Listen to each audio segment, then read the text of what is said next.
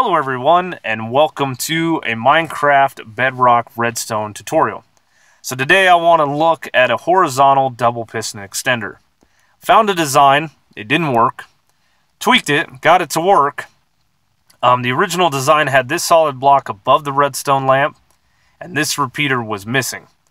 The torch tower actually went kind of straight up, but we added some things in and tweaked the design a little bit, and we got our full extension, and we have full retraction.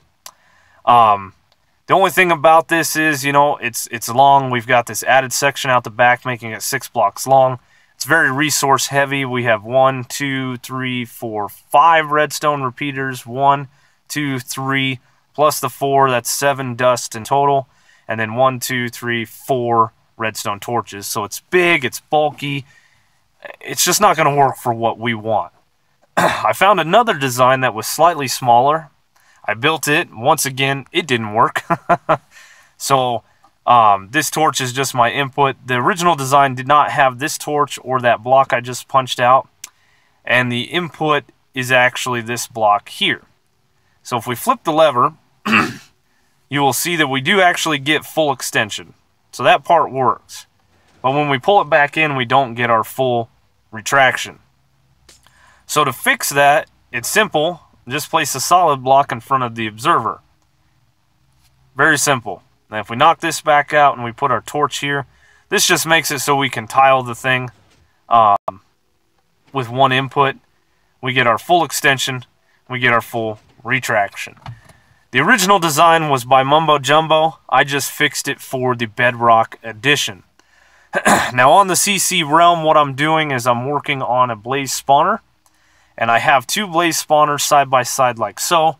And this is my almost exact setup, obviously larger scale. And if you guys don't know, you can shut off blaze spawners by simply coming out 3 blocks from the blaze spawner and surrounding the entire thing in glowstone. So I want to have it to where people can come in and turn the farm on, eject the minecarts, blazes will be collected, and then when they leave, they shut it off, and the glowstone gets pushed out, and the minecarts get put up, and everything can be reset for the next person. Problem is, I only have a 5-block wide gap. But I was able to tweak the redstone and actually get it to work, and I'm very proud that I was able to figure it out, and we have implemented it on the CC realm. So that's enough of me jabbering on about these designs. This thing is completely tileable, but let's go build it. So I got a chest set up over here with everything you're going to need. I am wrong. You actually need 7 building blocks, 2 sticky pistons, 2 redstone repeaters, 2 pieces of dust, and an observer. So to build 1 tile is not too expensive, but obviously if you're going to expand this thing out like I have, you're going to need to do some collecting.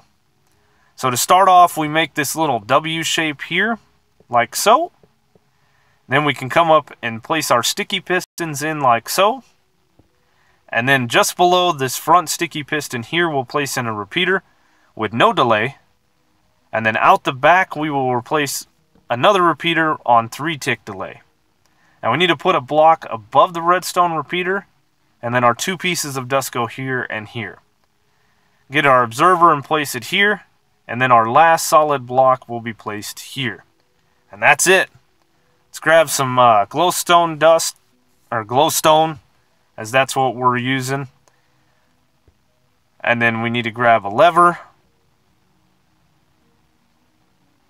This is the input block here, so you can see full extension, full retraction. And when you tile this thing, it's not feasible to put redstone or levers on there, so you can place a torch here, and then just run a repeater going into the block, or blocks, and then have an input going into those, and you'll be able to turn it on and off. Now by default, this thing is on, which is what I wanted in the CC realm. Now that's it for the tutorial, guys. I hope this helped you out. It certainly helped me out.